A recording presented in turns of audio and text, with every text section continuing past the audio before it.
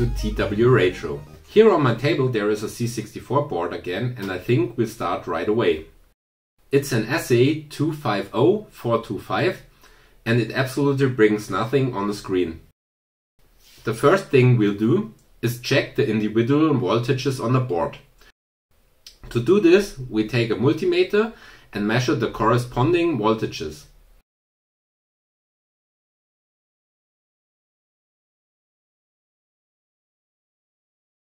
So the problem is not because of the voltages, because they are all there. One step further. First of all, we look at the reset signal. The signal is at the CPU. In this case we have an 6510 and it's on pin 40. If you look at the notch on the chips, you will find pin 1 on the left upper side. And if you go through all the pins, the pin exactly on the opposite side is pin 40. And we have to look at this signal first. We switch the computer on. After a short time it goes up exactly where it should be and it stays there. So this is perfect. So we know the reset signal works and the problem must be somewhere else. The next check is whether the WIC also gets its clock signals. These are on pins 21 and 22. And yes, and now we have a little problem. I can't get to the WIC. That means I first have to desolder the cover away from here. The WIC is the video chip of the C64, and if this doesn't get a signal or does not have the right frequency, then it will of course not show anything on the display. A slightly modified ZD915 is used here.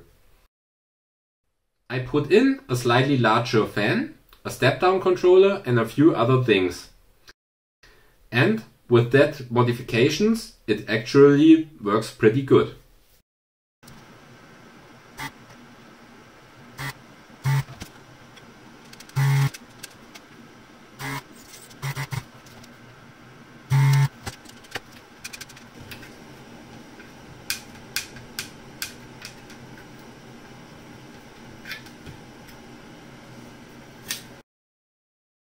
Oh, nice. When I was desoldering, I found this. Someone actually swapped out some RAM memories. And, well, for things like that, I always have some cleaning pads and a little bit of isopropanol. So let's remove the leftover flux here.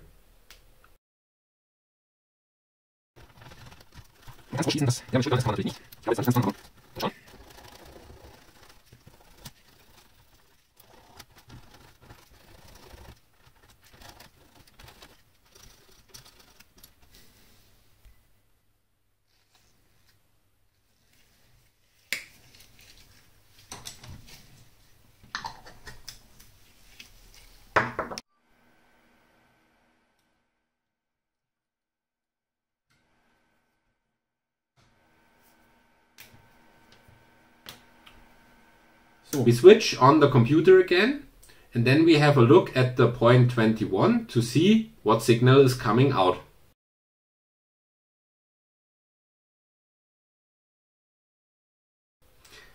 (17.7 megahertz). It should be 17.73. That's great. And at pin 22 there should be 7.88 megahertz. Yeah, looks clean.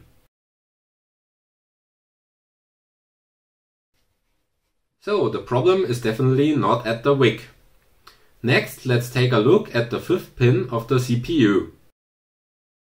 That signal also looks clean too. So next I'll take a look at RAS and CAS of the WIC.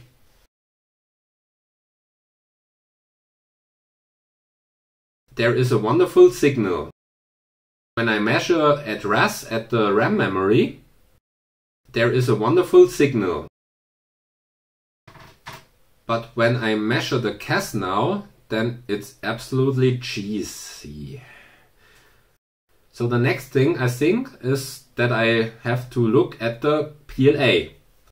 And this signal goes to the RAM memory and it looks absolutely the same.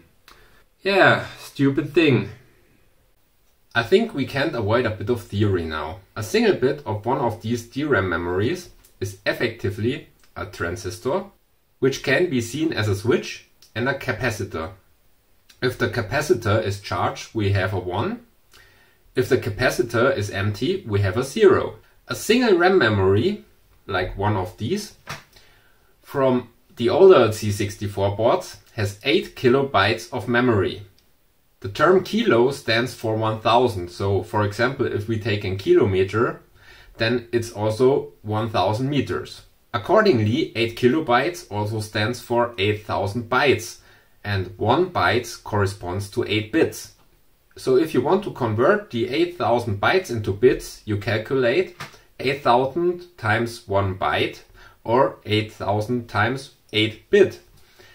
And that means that such a small memory has 64,000 bits of storage capacity. In other words, this little memory here contains 64,000 memory cells, each with a capacitor and a transistor. And now we are just talking about one single RAM memory here. Now, of course, it doesn't make sense to put a separate line into each of these 64,000 memory cells. So in this case, we would have 64,000 lines that we would have to address individually. Accordingly, the memory cells were just mapped into a matrix. For example, like in Excel, you have rows and columns. And at each of these positions, we have a memory cell. At each of these 8 RAM memories, we would still have over 500 connections that we would have to control individually from the outside. To say it simple, however, you can say that the RAM memory contains additional controls, which then can address and evaluate the individual memory cells. And these controls both have to be addressed so that the RAM memory at the respective memory cell in the respective column and row of the storage arrays can be written and read. I don't want to go into details much more, otherwise the video will get too long. But there is an absolutely brilliant video in English, which I will link you in the description below. Should one of these two controllers, either the one for the row or the one for the column, not get any signal, then of course we get no information from the RAM chip.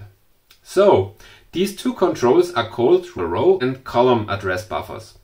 Effectively, very few lines go from the outside to the address buffers, and then many lines from the address buffers to the individual memory cells. Let's take a quick look at the RAM memory pinout. Here you can see a line over CAS. CAS means column address strobe. And the column address buffer only becomes active as soon as it's low or 0. Let's go back to the oscilloscope. Normally, these two signals to the two buffers should look the same and only shifted a bit in phase, so in time.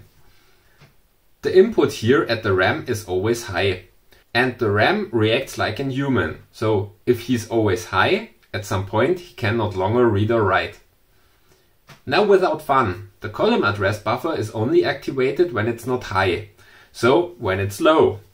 And well, after it is constantly high, it can't do absolutely anything.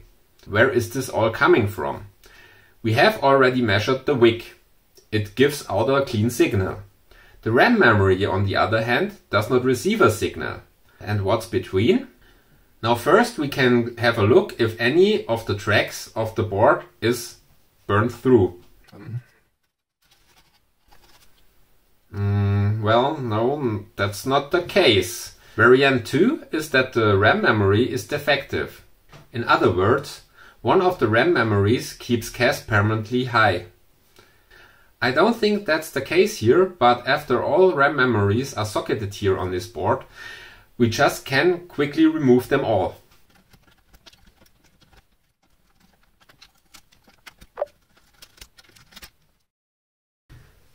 I now measure point 4 where the RAM memory was. Beautiful. And now let's measure point 15. And also it's just high. So the PLA must definitely be damaged somewhere. That means next the PLA is actually changed.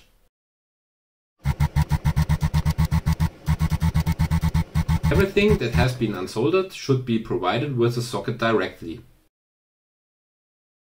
In the case the chip breaks again, you only have to put it out and put a new one in again. So we solder in a new socket.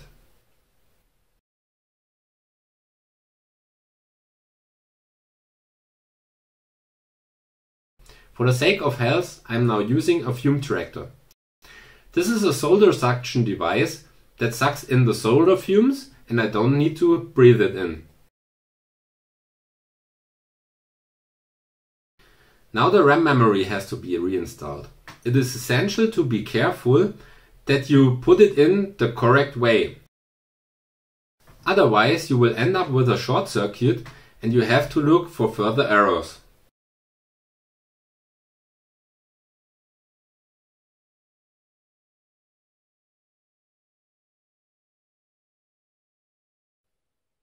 Now we place in so-called plankton in the socket that we just soldered in. This is a PLA replacement that has been manufactured on the FPGA basis, so that the newly soldered socket is not stretched directly by the plankton. I use a second socket under it. For testing, this socket is absolutely enough, and if we want to use an original PLA for that afterwards, it also can be installed. After I reconnect the power and the monitor, all I have to say, switch it on. 38911 basic bytes free. Cool! Now all that's missing is a test with the C64, and I think we have a working C64 again.